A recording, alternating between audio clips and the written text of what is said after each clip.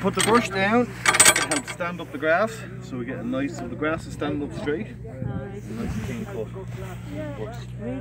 How do you keep a straight line? The first trick of greenkeeping is training somebody to do a straight line. The best way to do a straight line, Keep your eye. that is not moving in the distance.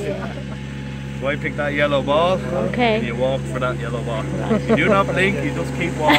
And did you have to cut every day?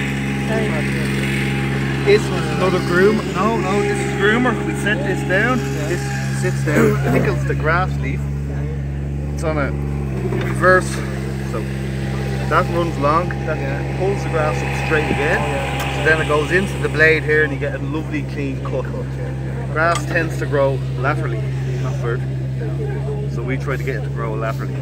Or, sorry, vertically. Yeah. It said that you can cut a business card with it. Yes. It's that tight.